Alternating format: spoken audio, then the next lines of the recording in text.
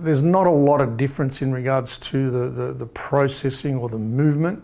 The challenges you face with international shipping is that you're dealing with different countries and different rules and regulations and different languages.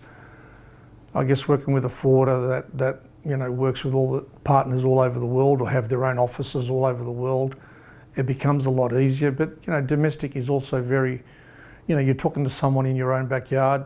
They understand your language, the demographics of the country, the movements of one city to another, the rules and regulations. There's weight restrictions and so on the road and et cetera, et cetera. So the overall movement, there's not a lot of difference, but the benefit of working in your own country with, land transport to ocean transport or air transport, the benefit is that, you're talking to someone that understands the market.